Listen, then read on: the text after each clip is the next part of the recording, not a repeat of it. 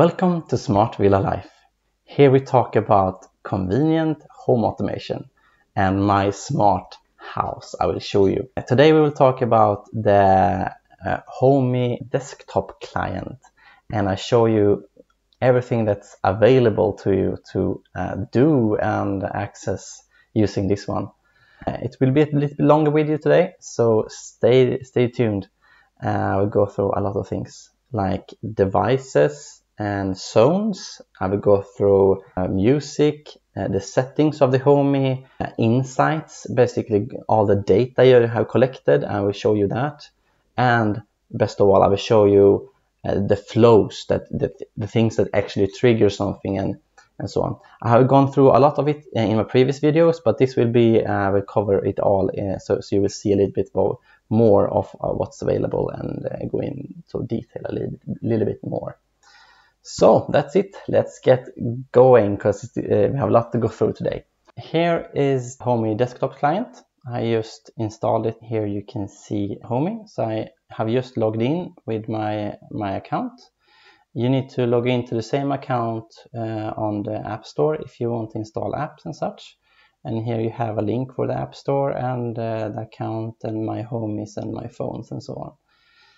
And then you can go into the Homey and you will get into this view. Here is the view when you control your Homey basically. Here we can see all my devices categorized in different zones. I have basically done rooms and such, and I have the home, and I have just a collection of things that doesn't belong to any specific room, so to say.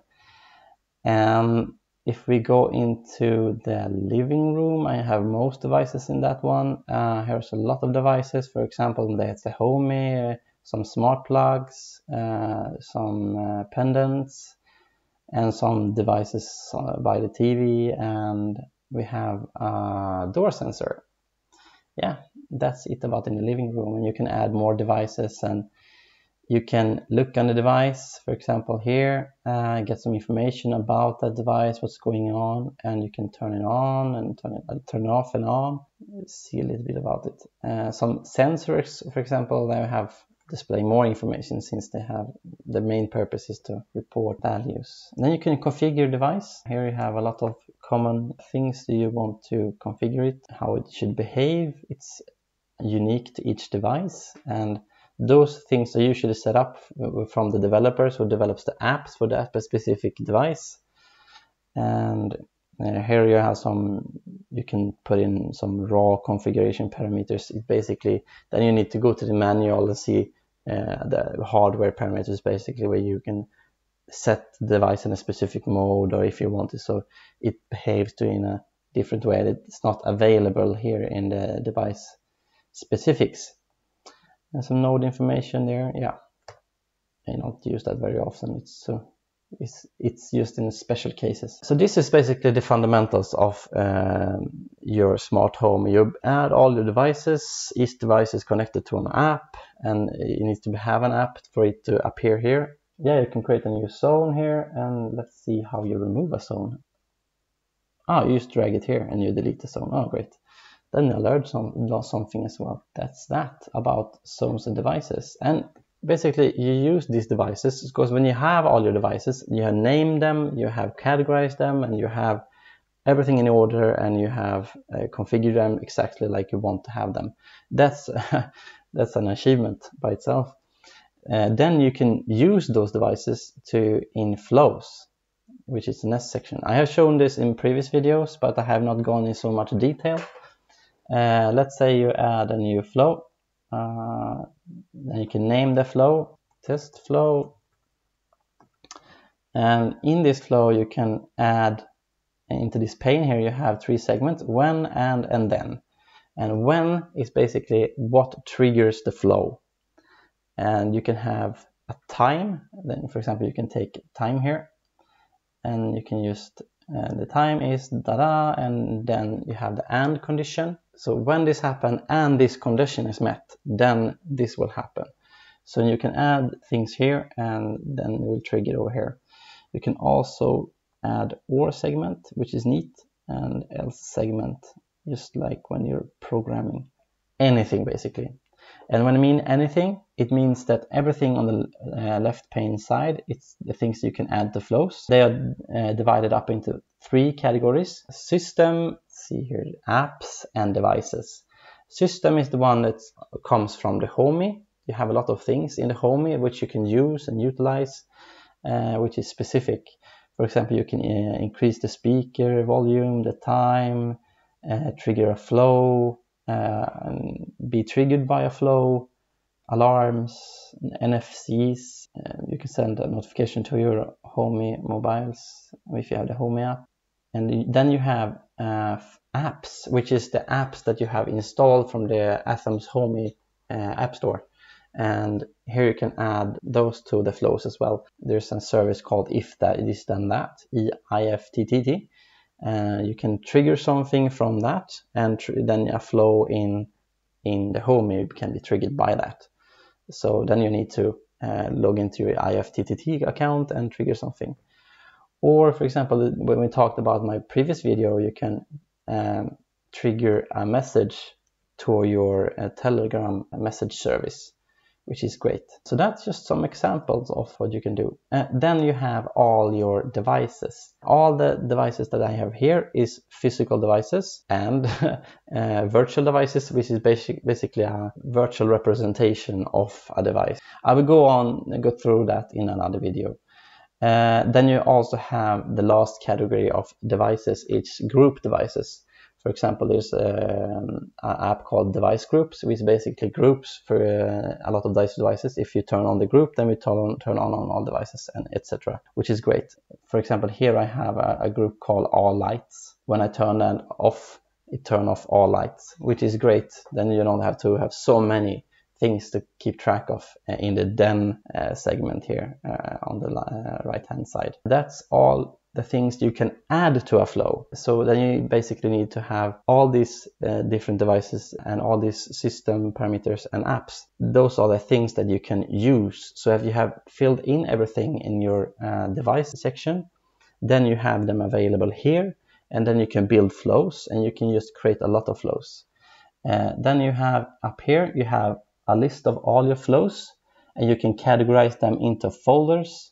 For example, I have monitoring flows and action flows, and you can disable, enable flows, and I have about 70 or 80 flows. Some of them are not working.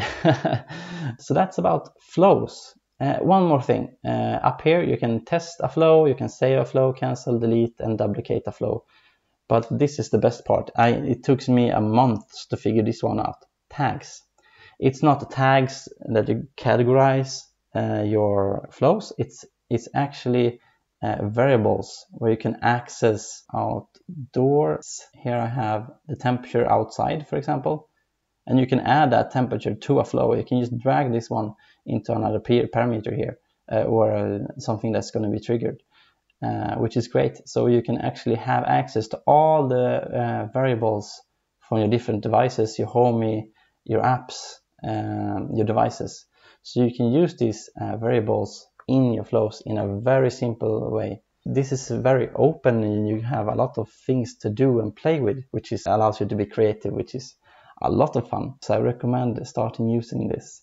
Then you have the settings segment, and here on the left hand side you have system apps section. So here you can configure all your apps that you have installed in your Homey, and here is different parameters to your Homey, and you can configure, and it's basically the settings of the Homey and the apps that is installed in the Homey. So here you configure the entire device, and here, for example, is the app segment. Here you install, you can see all your installed apps, and there's a link up here. You can go to the App Store and view all the apps that's available. And here you can click if you want an app to be automatically updated. You can restart the app, enable, delete it. So you can see I have installed a lot of things because it's so fun.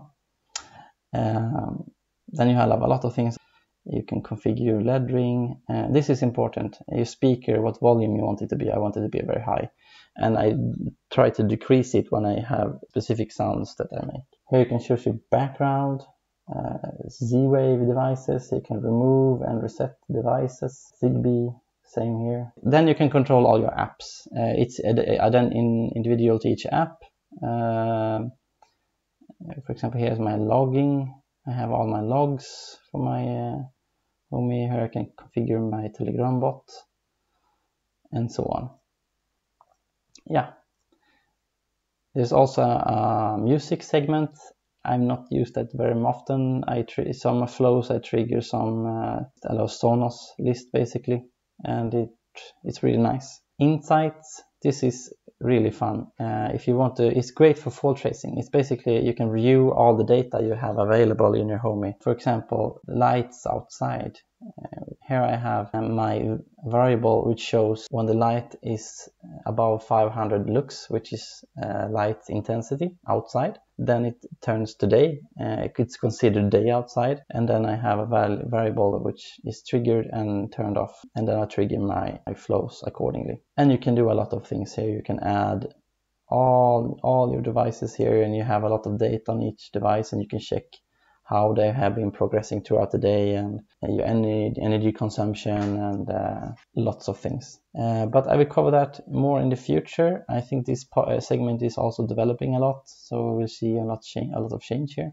Yeah, that was a lot of things. I just wanted to show you everything in one video so you can have an understanding of what's available to you and all the features that's available in this client and how you can use your Homey basically. So if you have some questions about something, please leave a comment down below. Or if you have something that you want me to cover in a future video, something that you saw and how do I do that? Please let me know in the comments, and I will most likely do a video about it if I have not already planned it. Yes, that's about that. If you like this video, please leave it a like. Or if you want more weekly content like this one, please consider to subscribe. Thank you.